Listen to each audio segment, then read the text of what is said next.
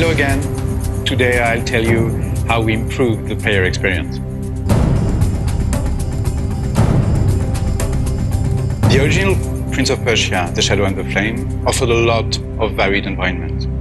Unfortunately, the environment looked similar, the path was confusing from time to time, and the player get lost. Also, the original game feels flat. At the time it was a great game, but for today's standards, it feels flat, it looks flat, and it sounds flat. We needed to improve it.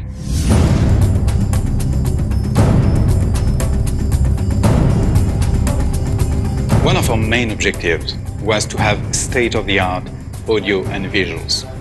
Younes El Garab, our art director, worked a lot to create a strong and consistent thematic for each level and for each areas in the game.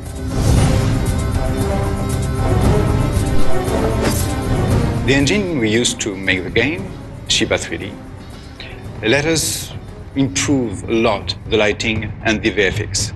We needed to use the lighting to create depth with a lot of contrast in the levels. And the VFX were used all over the place, of course, but especially to give the feeling of power during the combat.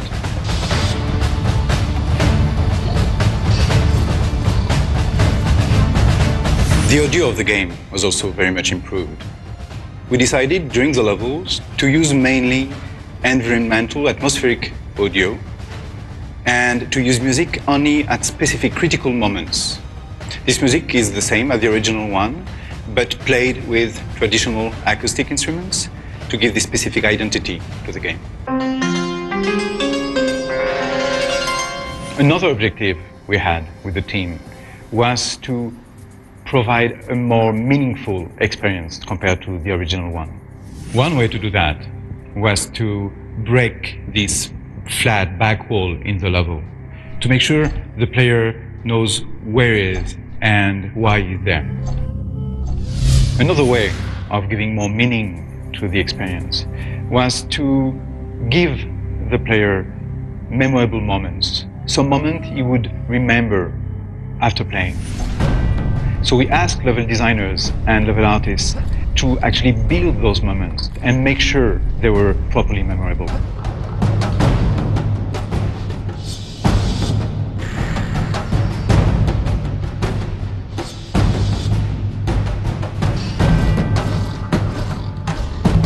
About the navigation itself, we wanted the player to be able to know what was the main path, the critical path to go from the entrance to the exit, and also to be able to explore the levels and discover several secondary paths, usually more difficult to access, but more rewarding.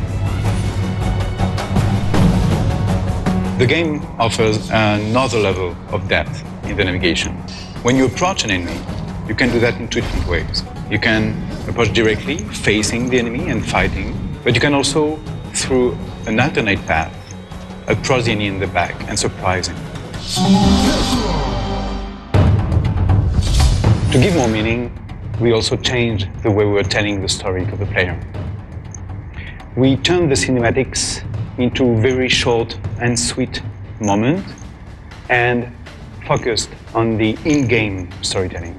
We wanted to describe the prince's journey throughout the game. We wanted the player to feel and understand the story at a very high level with the world map and the area map, but also at a very, very low level throughout each level. At a low level, we used staging to tell stories inside the story. You can face ambush and be attacked by a lot of enemies at the same time. You can face boss. You can see enemies talking with each other or talking to you.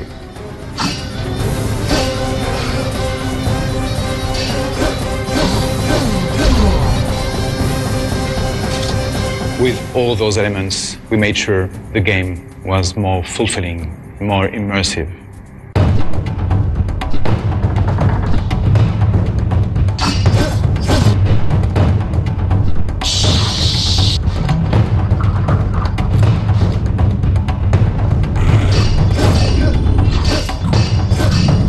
Thank you for watching. We hope you'll enjoy the game. Goodbye.